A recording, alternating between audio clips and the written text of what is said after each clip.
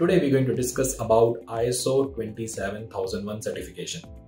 We buy branded clothes, we buy branded phones. You know why? Because brand is build the reputation. Same like in the organization, if we have appropriate security controls, okay, we need to demonstrate in the market we have appropriate security controls. And for that, we have a system which is called 27001. But before going to use that name 27001, you need to obtain some kind of an accreditation for that. So for that, we have a certification called ISO 27001 certification. When we're talking about 27001 certification, it is divided into two parts.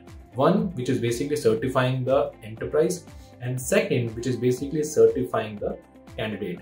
When it comes to the ISO 27001 certifying candidates, it is divided into two parts. One is basically called as a 27001 lead auditor, and one is basically called 27001 lead implementer. The one who implement 27001 is called as a lead implementer, and for that we have a dedicated training, and 27001 lead auditor is the one who audit the certification.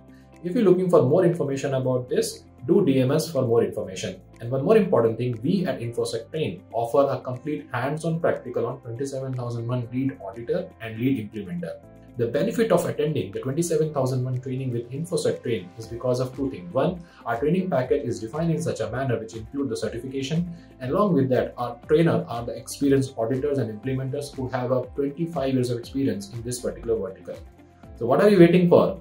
Do check our basically feedbacks and drop your email address in the DM box to receive the discount with some packages.